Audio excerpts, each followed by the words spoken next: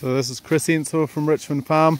Just a little short video to give you a bit of an idea of what we're trying to get with this, I guess, a bit of density in our livestock mobs. What we've got here is just the bulls have just been put onto this evening, and it's half a hectare. But what they're really doing, I just missed the best example of it, but they're kind of tussling and they're kind of racing to get the best pick of the paddock, and that sort of makes them a little less selective, which means that we get a more even utilisation. If we give them too much, they pick the eyes out of it, whereas we're trying to get them to harvest basically a mouthful of every plant.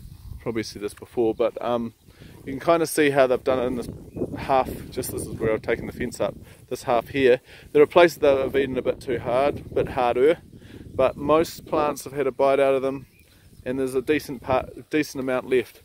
So yeah, that's basically what we're trying to do. You can kind of just see in the back there that there's quite a bit of density, and they're all kind of going for that same. They all think the other one knows where the best feed is, so they're kind of competing a bit for it, which means that you get quite a good even graze on it. Yeah, lovely evening this evening. It's been a bit of a mixed day, but nice sunset happening over there. Good reason to get out instead of watching Shortland Street or something like that. It's the weekend, Shortland Street's not on, but anyway.